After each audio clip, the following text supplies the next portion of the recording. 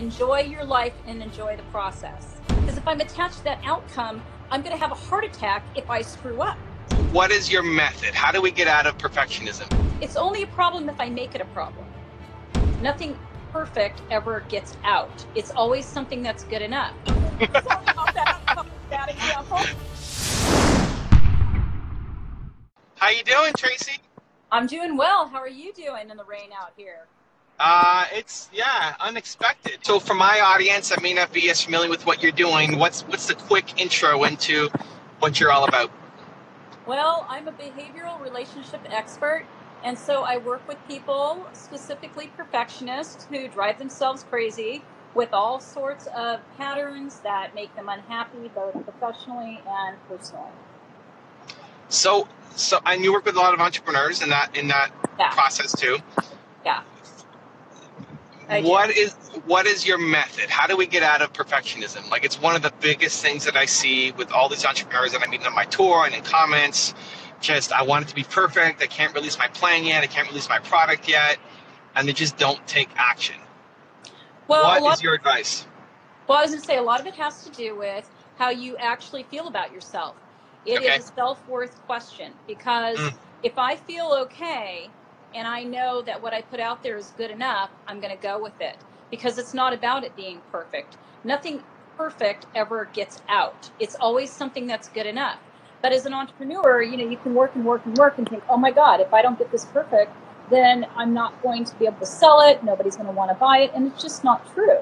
But it has to really do with how you look at things. And you were asking my method, and my method is I work with people in their belief system. And through the beliefs that you have, which we all have negative beliefs, of course, some of us don't have any kind of awareness that they're going on underneath what we do, but these are at the bottom of it, right? They're at the bottom of the motivation. And so I work with the belief system and the patterns that support it to get people to stop being in this mode of perfectionism and all the patterns that come with it. What's the most common belief system that you need to alter for people that prevents them from moving forward? That you're actually okay. That you're okay. See, when you don't think you're okay, you happen to have all of these different things that you do to keep showing everybody, no, I'm really okay. I need validation over here. You got to tell me I'm okay. And so that sets you up for not having any kind of confidence in what you do. It sets you up to be a punching bag for other people, especially if they don't like what you do. Then you might go back to the drawing board, a bunch of different times going, oh, I got to please this person. I got to please that person. Because you turn into a huge people pleaser when you have that as part of your characteristics in being a perfectionist. So how do I uncover what my limiting pattern is? Well, you can basically tell, number one, by how you feel. So a lot of times people say, well, I don't know how I feel. You can tell if you're doing something where you're putting over effort, like more than enough effort, you feel tired, you feel heavy, you feel like you're angry even. You can feel, angry at people, angry at yourself. These are ways to tell that you have gone way over and above what you needed to do in the first place. So let me give you two of mine, and then you could tell me what I need to do, and hopefully inspire the audience watching too. So my biggest insecurity or doubt or fear is of disappointing people, which is part of why I'm on this tour, is because I get the chance every 4 days to get up in front of a room and potentially disappoint people again. So the positive side of it is I over deliver like crazy, because I care so much about it that I want to make sure that people get value. Right. But the fear is still there that I'm going to disappoint somebody. They're not going to get value from this. I don't want people wasting their money.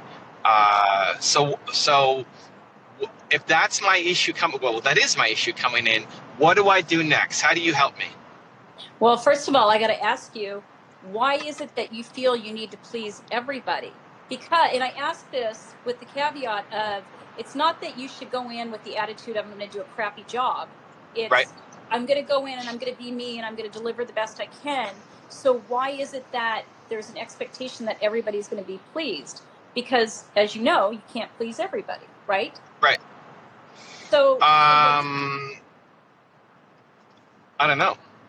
I maybe it's just human nature. Maybe I have it to a bigger degree of I know rationally that you're not going to please everybody, but if somebody leaves the room or somebody isn't happy, I'll focus more on that person and like try to win them back than the person who's like super into it and like yeah, it's amazing. Right. Well, and there's a couple things with that. One is, if I need somebody to do that, that's a sense of me needing the validation from them that I'm okay. Okay. The other thing is, of course, as an entrepreneur and in your business, you want to make sure that you are delivering things that are valuable to people. So, of course, there's an interest, and there should be an interest, but not a personal, oh my God, I'm going to feel so bad connected to it.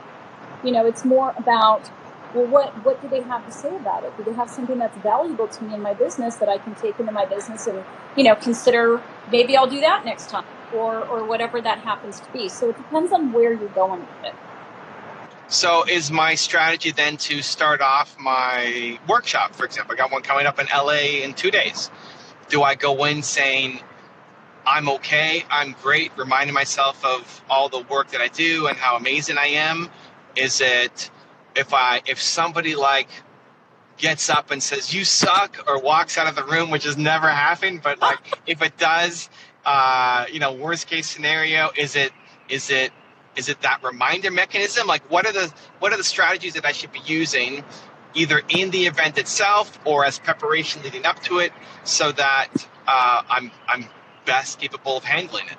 Okay, so the deal is, if I were in your shoes, I would want to be as resilient as possible. I wouldn't go going, I'm so amazing. Like, I never say that. I never ever talk about that. Okay. I say I'm okay. I'm fine. You know what? I up. I even go, I might screw up, but I'm not attached to that outcome. Because if I'm attached to that outcome, I'm going to have a heart attack if I screw up. Right? I'm going to be so tied up in it, going, oh my God, I just screwed up.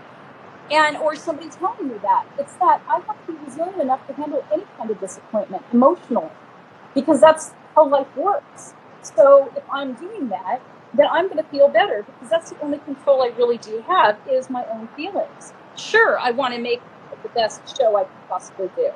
But again, I'm not going to go out there and pretend I'm something I'm not. I have to be as authentic as I can be. And that means wearing it all up. Because like you, I'm in that same boat.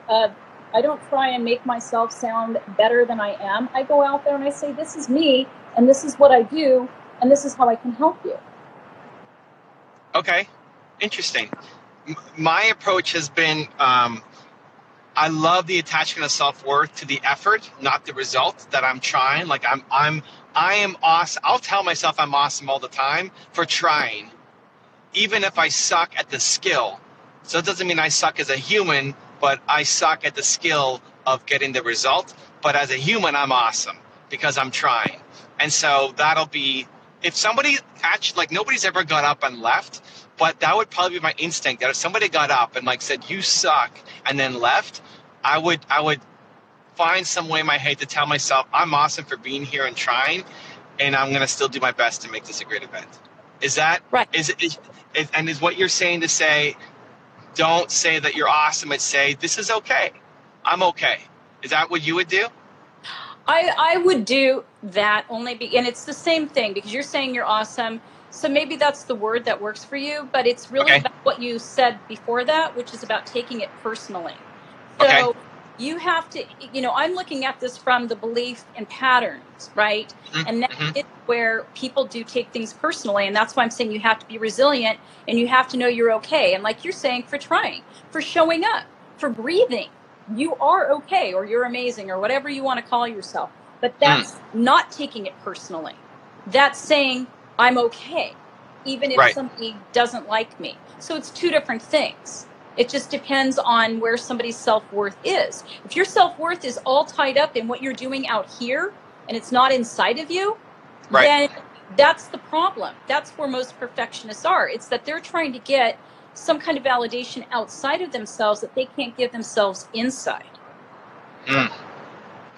I think it's easy to instinctively respond and be upset about not having validation, but then at least for me, than use logic to try to bring me back. Like if somebody got up and said, "You suck," wow, for the next 8 seconds, that's going to really hurt and be like, "Oh my God, what do I do?" And then the brain will kick in and say, "Okay, no, you're okay, or you're awesome. Like we'll figure this out. This is the best."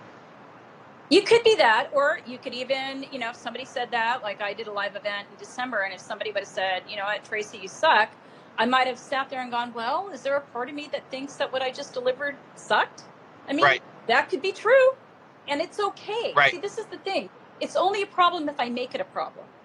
Right. So I might just go, "Wow, you know what? Maybe you're right. Maybe that did suck. Maybe there's something there." But what happens is if I address it in that way, I forget about it. Like it just goes poof, out of there, and I'm back to what I was focused on to begin with. Can you make that an automatic reaction? Because I think I would get there, but it would take me 10 to 15 seconds to get there, where initially the instinct would be, "This sucks that somebody just said that in front of this live audience and destroyed me." I would get there, but is there a way to train that as an instinct instead of a logical then reaction? Does that make sense? Yeah.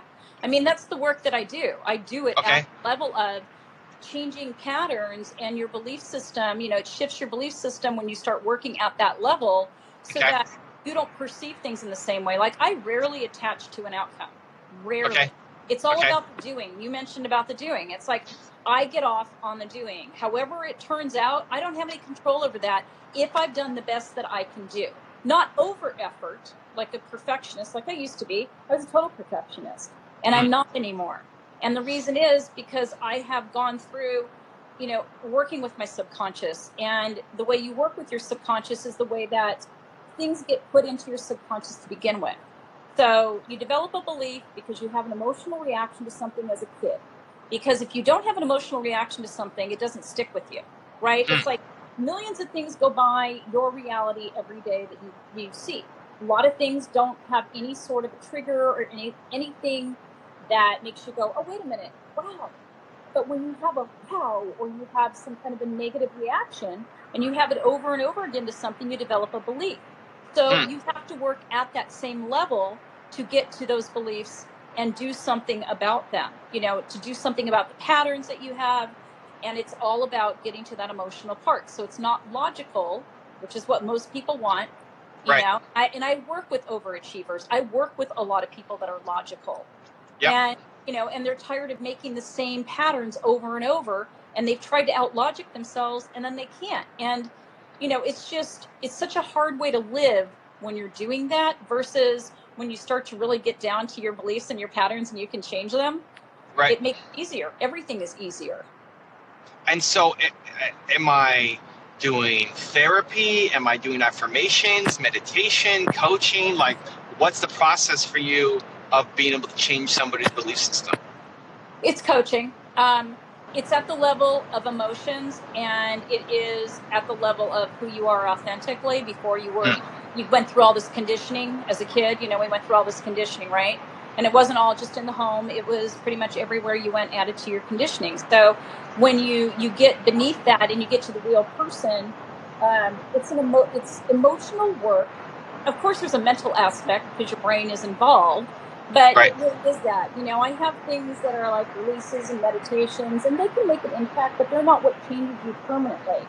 It's really taking emotionally risky action. And it's that it has to be emotionally risky. Otherwise, if it's just risky, it doesn't stick. You want to break patterns, it has to be emotionally risky because you have to be able to feel it so you're connected to your subconscious patterns. Because the subconscious patterns you have, most of them are protected by fear. Your subconscious is all about survival. And so it wants you to survive. And so a lot of patterns we have, we're afraid of touching them. We just keep doing the same thing over and over. Well, when you start to touch them and get into them and break them on a physical level, you change your life. You change your whole life. You don't carry around, the perfectionism and all of the things that come with it. And things get easier. So, and that's been my experience. I mean, I'm only talking about what I've done and what has worked with clients of mine. Yeah.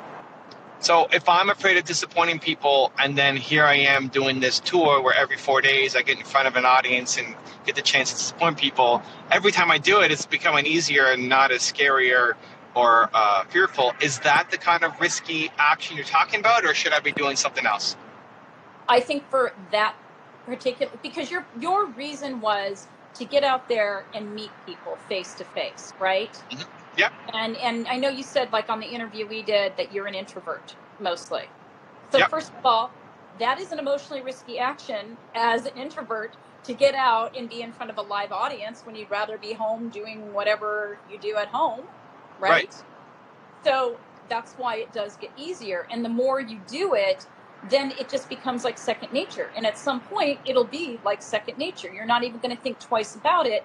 And the reason is that aspect. And this isn't all across the board everywhere you go, but this has to do with this situation, and you're doing it in this situation, then you are going to feel like, yeah, this is a piece of cake. I can totally do this. So this is very interesting for me. Do you have any idea or research or data or just your own thoughts and experience of how long that takes to stick? So I ask that because I've done a lot of speaking in front of bigger audiences. And whenever I don't do speaking for a while, then I'll get nervous when I go on stage. But now that I'm doing it every 4 days, it goes away. I think back to my piano. There's some songs that I played so often on piano that I could still, 20 years later, remember how to play that song, because it's like deeply ingrained in me. Even if I haven't touched the piano for 2 years, I could still pick it up and play that song. Is it just a matter of frequency? Is it the emotion of, like, after this tour of doing every 4 days and 23 stops, is that enough to cement it that then I'm never afraid again going up? Or what do you think? No, because here's the thing. It's not a linear process. And okay. And the other part of this is, when you have, going back to what I said, how you form a belief, right, and gets subconscious because you have emotional reactions. So there's a physical reaction every time you have emotional reaction. If you think about when you slam the brakes on your car because you're going to hit the, your body contorts, I hope right? Not. Okay, I know, right? Sorry about that. That was a bad example. Anyways, so your whole body is going to contort, right? You're going to make a face, things are going to tighten up. So you have to have a physical element. So I'm saying it's emotionally risky, but there's a physical element to it. So we have all of these reactions in our body as well. Okay? Okay. And so you want to be able to dig into it, because, without knowing, I would say, more about the situation too, it's like, I don't know all the reasons why you're an introvert. I don't know all the reasons why speaking is such a big deal for you, because there's other things tied up in that. So whatever is at the core of all of that, if you took care of that, then absolutely it could be gone forever. There are things I don't do anymore that I don't even think about anymore. And I used to. So it can change. But again, you have to be able to get to the core beliefs and the patterns, and there's a physical component. So when I tell people, I tell people all the time, you got to feel your feelings. And a lot of people are like, I don't know what that means. What do I do with it? But if you literally have a reaction to anything, like I just said, notice what your body's doing. Notice, oh my God, my stomach is clenched up. So if you focus on the feeling and you just stick with the feeling, you're starting to connect to yourself, then you're having a whole body experience. And that's what you want, because we all say, oh, I'm a whole person. Well, we are, but we've kind of taken pieces and parts of ourselves that don't work for us and stuck them in the back room. That's what perfectionists do. It's like, nope, I don't like that about me. I'm going to put that back there. But in a sense, we're discarding ourselves and not bringing all of who we are forward. And that's what you want to be able to do. That's why I'm like, well, I would have to know all the reasons why you're an introvert. Got it. Cool. I love it. It's super fascinating, interesting for me. So thank you for letting me pull on that thread a little bit. Now you've got a book. Is it coming out, or it's just out? Tell us about your book, what it's all about. Well, my book is basically about being happy being you, no matter what's going on, right? So it's basically called Deal With It, We're All Up. That's the title. And it's 8 steps to happiness, no matter what the is going on. That's the subtitle for it. And it's not out yet. I'm writing it. I have a book proposal with my literary agent. And so hopefully it will be picked up by one of the publishers and put out there, because I really feel like it's necessary. I think, again, this overdoing and overcompensating is a really painful way to live, and it causes a lot of people a lot of anxiety, a lot of depression, and it gets them stuck. And to me, it's so much easier not to live that way. And I used to live this way. I speak from my experience and experience of working with people the last 11 years. So for people who are listening and love what you're saying, myself included, but the book is not going to be out for a while, what are you putting out? Resources, information? I mean, you have your show. I was on it. It's amazing. What should people, if they're curious, like, man, this Tracy woman, I love her. What should they be doing next? Okay. Well, first of all, our interview came out today, so it's out for everybody to see. And secondly, if you go to my website, tracycrossley.com, you're going to see I have a podcast. I do it twice a week. I talk about all the stuff that I talked about today. I have a 30-day video course, which is awesome. It will kick your ass. It's about healthier relationships, meaning the relationship with yourself. And it will help you, to improve all areas of your life, because you're basically digging into these things that stand in the way of you being happy. Happier people are more successful. They just are. In terms of fulfilling, let me put that, fulfilling. Like, you can be a millionaire and you can be miserable. But if you want fulfillment, it's a different story. So I would just go to my website, check that out. And then I offer coaching. I have coaches that coach. But I seriously think if you listen to my podcast and you go for the course, that's a great place to start. So first off, I mean, I don't listen to podcasts, so I haven't listened to Tracy's, but I love the questions that she asked, because I've been on a lot of podcasts, and Tracy asked some very unique and specific questions. And so I imagine if you're doing that to everybody on the show, it's a fire podcast. For the video series, I'm curious, what is it? Is it like every day for 30 days you send me something that's 10 minutes long and I have to do some homework on it? Or what's the process of your video course? I'm curious myself. Yeah, so basically you would just go sign up for it, and then it's all on one website. You watch the video, and like you said, probably about 5-10 minutes a day, depends on the day. You'll have stuff to download and read through, and some of it's action-based to begin with. There's always an action-based part of it, but there's also written parts, not every day. There's a couple meditations, and as I call them, emotional releases in there. The feedback I've gotten from everybody taking it is that they feel like it's changed their life in some aspect, which is cool, because for me, like you, I don't want to put out a piece of crap. I want something that's going to actually help people. So It does, and I totally stand behind that. So 30 days, and what's the cost of it? The cost of it's $390, and you just pay, and you have a year to take it. But I don't suggest taking a year. And if you think you're going to take a year, I don't recommend taking it, because you do want to keep at it. You want to make sure that you stay on top of it and you stay in it, because it's a process. And by the end of the process, you're going to feel differently. And you want people taking consecutive action? Like you should do 30 days in a row? Is that the idea? You can take a couple days off here and there, but for the most part, 30 days. 30 days to 45 days, I think, is a great time period. And that's what I've just observed from the people taking it.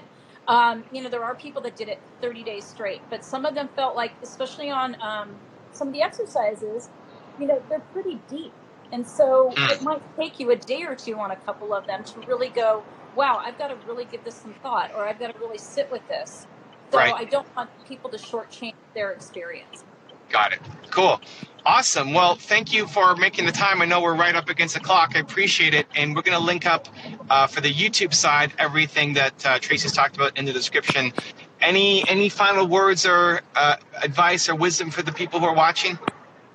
Don't be so hard on yourself. Enjoy your life and enjoy the process. I love it. Thank you so much, Tracy. I appreciate you. All right. Thank you. And thank you for having me on. I really enjoyed it, Evan. Cool. Appreciate the wisdom and advice from me too.